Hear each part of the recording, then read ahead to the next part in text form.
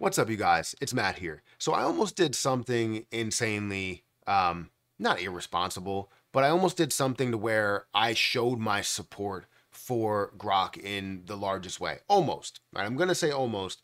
And the reason why I didn't do it, um, honestly, I don't think it's any type of blessing or anything. I wanted to get more, and I didn't end up getting more. So I wanted to hold a million Grok. I didn't almost buy a million Grok, but I almost had a million Grok yesterday as I went through transactions. So let's talk about this. Let's talk about Grok. Let's talk about the potential within it and why I was about to invest in another 600,000 Grok coins, being valued at around $3,000, and hopefully could be valued at $1 million.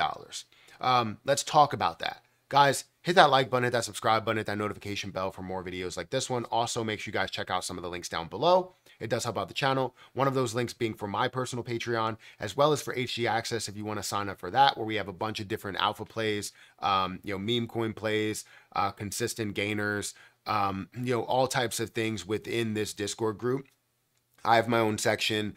Other YouTubers have their own section. You're getting a plethora of YouTubers. It's not just me.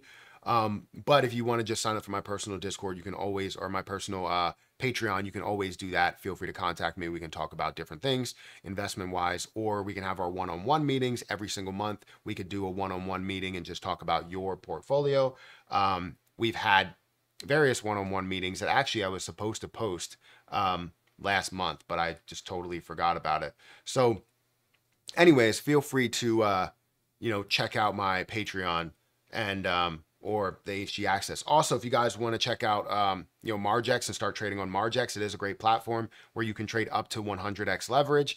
And, yeah, I just really like the platform. I've been using it for a while. But if we talk about Grok and look where Grok is, it currently is at 51% of a penny, which honestly aligns itself closer to where like Jasmy is when it comes to price. But you're looking at way less supply than what Jasmy has. So when you factor that in and you factor in the popularity and the potential growth, the potential push for where this can go, it opens up your eyes to what this could possibly be for you investment wise, because it is a meme coin. That's all it's about, is really that investment side of things. But if you look at the current volume, you're seeing $10 million worth of volume, which honestly is great. You're seeing a fully diluted market cap of $35.5 million. You're seeing the price point that definitely hit a lower point and is falling down from 76% of a penny all the way down to 51% of a penny, or actually 49% of a penny. If we look at the last month, it went from a value of about 1.7 cents down to 51% of a penny. If you look at the last year, which hasn't been a year, but you look at the last maybe 2 months since it's been launched, you can see that it goes from 3 cents up here all the way down to this 51% of a penny level. It's early stages for Grok. Now, some people may go, you know what, it's done. There's no more volume, no more attention, anything like that. They did take away the Twitter account, so it does take away that voice on Twitter, which honestly was creating all of the traction, creating all of the interest, within that play. And honestly, I believe it will come back eventually, but right now it's not here. So we're seeing this at 51% of a penny, down 66% from the starting point, from where this really launched at. Now, we did find a way to decrease down here before, down to about 54% of a penny, but now we're seeing this even lower at 51 or 49% of a penny. So this is the lowest point I believe that we got to overall. If we look at the high to low, I can't really find exactly where that is. Let's see if we can find that. If we look at the 52-week or all-time high and all-time low, we're going to see that the all-time high is about 3 cents. The all-time low is on November 18th. We saw it at 42% of a penny. So I guess it did drop down here, but for here it shows that it was down to 49% of a penny. It shows that it was a little bit lower than where we were. But anyways, this definitely has a lot of potential. Now, when we look at the markets, it has plenty of markets that are available. You have OrangeX, you have, Gate.io, you have MEXC, you have all these different platforms that you can trade it on. And it doesn't have any tier one exchanges. It has borderline tier one exchanges. But what it does have is the possibility of finding a way on those tier 1 or S tier exchanges, which can create a ton more volume there. Right now, I have no ability to buy outside of Uniswap and Bitmart. I don't know if I have the ability to trade on OrangeX. I would like to test it out just because I don't know why. It just seems like a good platform, an interesting platform, which has come up out of nowhere, honestly, because I haven't mentioned OrangeX until I started talking about Terra Luna Classic Burns a little bit more recently. So I don't know where OrangeX came from, if it's always been here, but it went from like 20,000 followers on Twitter to a lot more, and it continues to gain more and more attention there. But anyways, Grok. I was going to buy a decent amount yesterday. I see an opportunity within this price, and especially where it can go, 1 cent, 2 cents, 3 cents is a no-brainer, right? You're looking at a $100 million market cap. It was at a $170 million market cap. I truly believe that it can get to these points. So where we're seeing this at right now, it created a huge opportunity, and I was like, I should buy more. My current cost basis is 1.1 cent, which would be a $69 million market cap, would be around a 1 cent price. 70 or $100 million market cap would get me over that hump, and it would be worth a lot more. Getting back to 3 cents, which I believe it definitely will do, would give me the ability to maybe capture my initial investment at that point and see the rest in there, right? So that's kind of what I wanted to do, is see it from where I am. And if I invest more than what I invested into now, so say if I double down, because currently I have 415,000 Grok. And if I invest a little bit more, get to 600,000, invest more than what I had in before, but spend less, honestly, which is crazy, then I would be able to lower my cost basis back down below 1 cent, closer to where we are price-wise.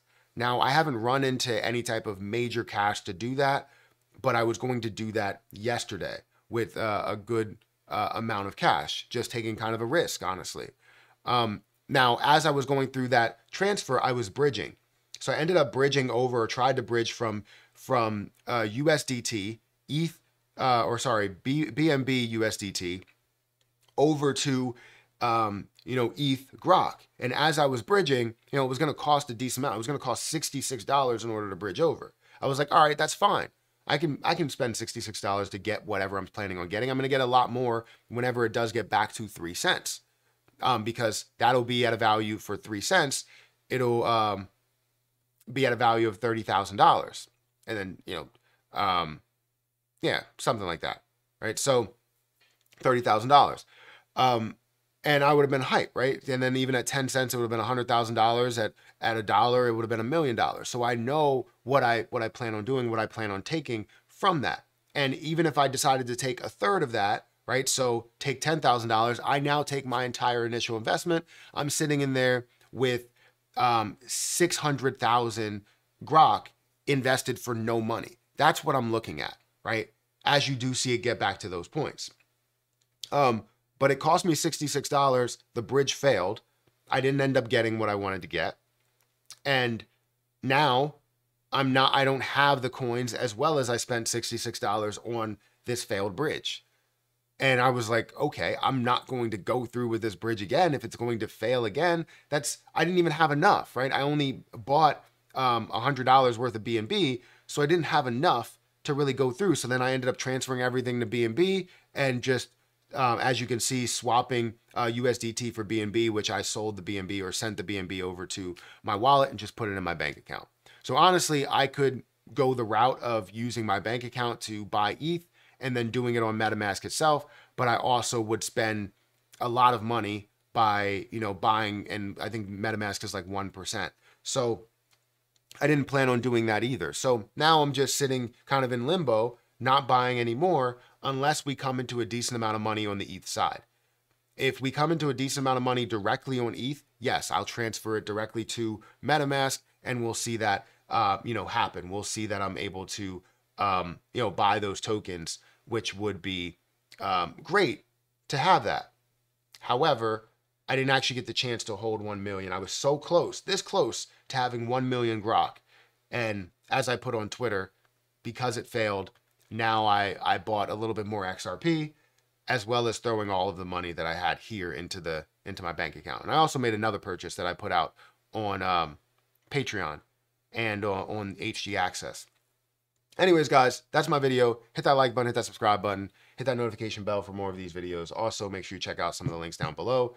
It does help out the channel. And if you want to follow me on Twitter, follow me on Patreon, follow the HG Access Patreon, or check out Margex. All of those links should be in the description. Guys, I'm going to get out of here. I'll catch you in the next video. See ya.